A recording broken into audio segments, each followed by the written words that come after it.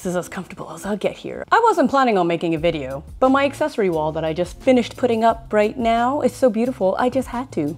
I'm not reinventing the wheel here. It's a pegboard. It is a nice pegboard, but it is a pegboard. I was originally going to put hooks up here for a couple of my bags until I got to thinking a little bit about my needs. So I'm hoping this video inspires you for your own projects, or at the very least entertains you.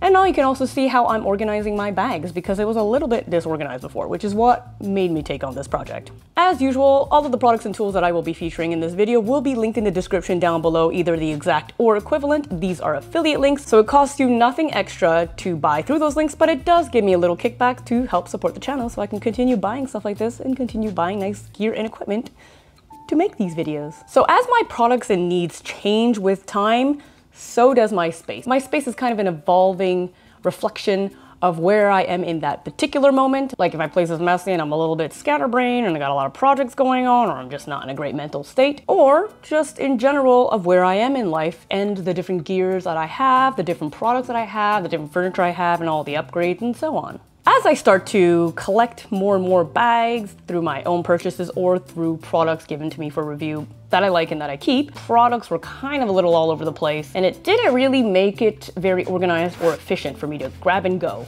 when I leave my place. I decided to go with a pegboard, and this nice metal white one. Comes in a black color as well. These are some 1/4 inch holes. It came with all of the screws as well as wall anchors, a drill bit, which I was really surprised about. The screws and wall anchors that come with the pegboard, great quality. However, because I was putting it on this solid closet entrance door, I was gonna drill just directly into it, don't need the wall anchors, and the screws that came with it were just a little too long, so I had to go to the store and buy a little bit of a shorter one. It came with a bunch of these simple single hooks as well, but I wanted some additional hooks, so I bought a pack of these 2 hooks that have a nice rubberized texture on it to protect your gear, and that just allowed me to put chunkier items like bag handles, and maybe if I fill it up with more items in there so I don't have to empty it out, well, it would be able to handle that load. Also just look nice. There are other variety of items like my neck fan. Pretty much all the products that I have here are products that I have reviewed, by the way, or have been featured in a video. I'll link them all in the description as well for you in a section called other videos referenced or something. Yes, I could have gone with a cheaper pegboard for workshops, but I wanted something a little bit nicer and aesthetic and sturdy. So I got to putting everything together, and I really took my time to measure, but upon drilling the hole on my second hole, I realized I made a rookie mistake.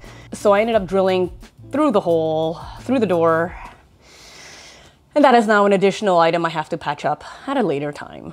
Putting this all together was a little long at the beginning, but then I started finding my groove and I started getting into it and everything was going well. I used my laser level, which really helps speed up the process, and towards the 3rd and 4th panel, started figuring out a better process of marking the holes and aligning everything. And some of the edges of these pegboards weren't perfectly flush, so I also had to, with a hammer or with a needle nose plier, I would bend it back into shape. And of course, I would protect the pegboard as best as I can by putting tape on the needle nose plier and putting a buffer between the hammer and the item just to not screw up the paint.